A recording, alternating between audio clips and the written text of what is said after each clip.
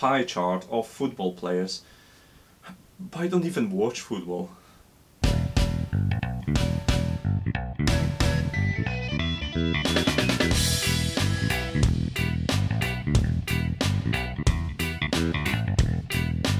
Hi, I'm Marta and this is NotEnoughTECH, and if you follow TASKER, you probably know that AutoTools comes out with new features including graphs and pie charts, and I wanted to take a closer look at pie charts and actually present you with a little bit more useful tutorial than top scorers during the World Cup that already ended. So what I've got in here is a profile already made, and what it does, it basically, when I press the button, it displays a pie chart showing me my connectivity. So it shows me the time in, well, in this case in percentage, but it shows me how long I've been connected to particular SSIDs. What's good about it is that it will gather information about new SSIDs to I've connected to, and it will update the existing values. So in this tutorial I'm going to show you how to use the pie chart. It's not that complicated, however processing the data to a pie chart might be a little bit more complicated, and we're going to learn how to search arrays for the values, how to update the values, and how to add new values if these values are not in the pie chart. So for example, if we have a situation when we've been to like 3 locations with 3 different Wi-Fis, there is a 4th Wi-Fi, it will be automatically added to that pie chart as well. So I guess that's enough for the introduction, and let's get started. As you can see, I've linked the task of drawing the chart into the shortcut, which is placed on the home screen. So when I press this, it will give me some values. Now the values right now are 69.5 to 30, depending on which SSID I'm connected to. So let's close the chart and let's disconnect from the network, and it will update these values as well because I've been connected for some time. So it should finish updating right now, and when I draw another pie chart, the value is going to be slightly different. I've got 71.9 to 28.9, 71.1 to 28.9. So you get the point.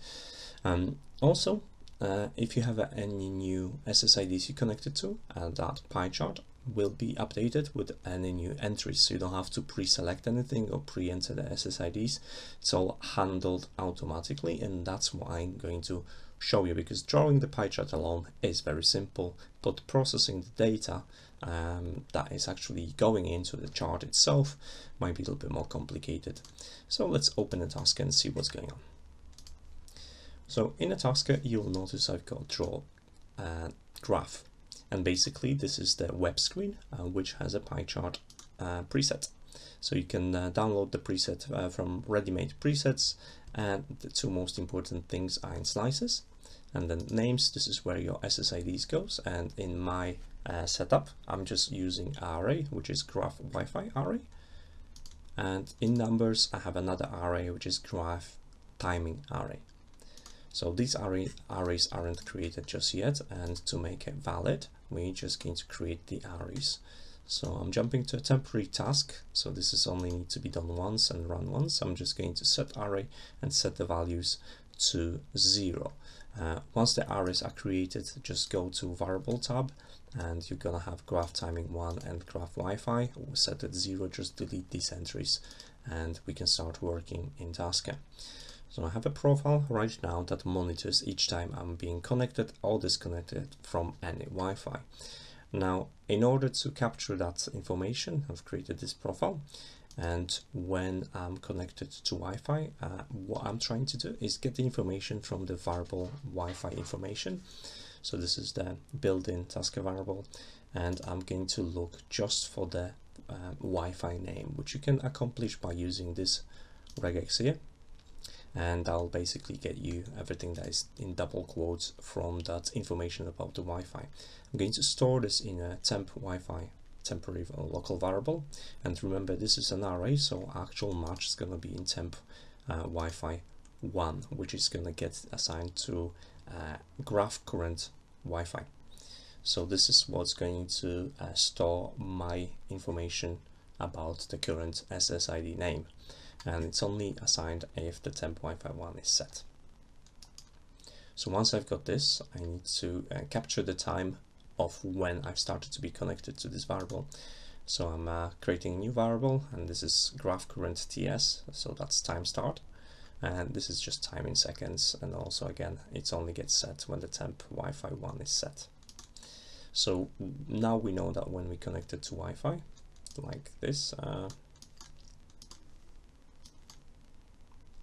that's all gonna happen, and we're gonna have our information about current time and current SSID.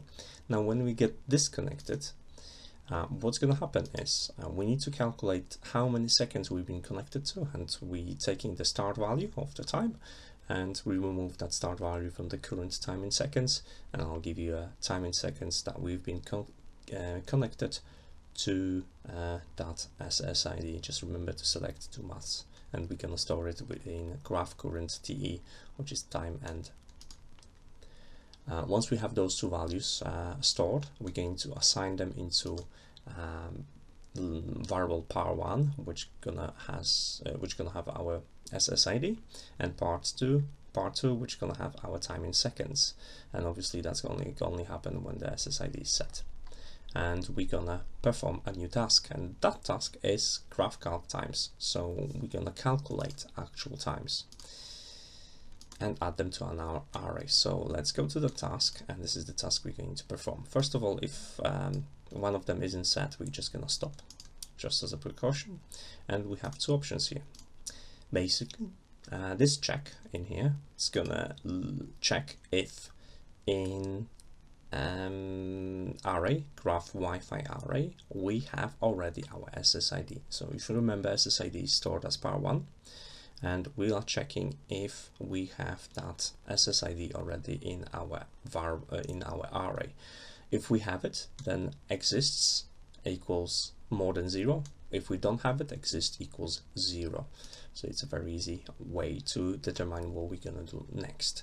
So if we don't have it, and the the value of that exist equals 0, what we're gonna do, we're gonna push both values, the par1 and par2, to our arrays. So par1 is our SSID, and we're pushing it to position 1. If there was anything in that one position, it's going to be moved down to the second position, and the same in terms of time. So graph timing is our array, and we're pushing to first position, value par2.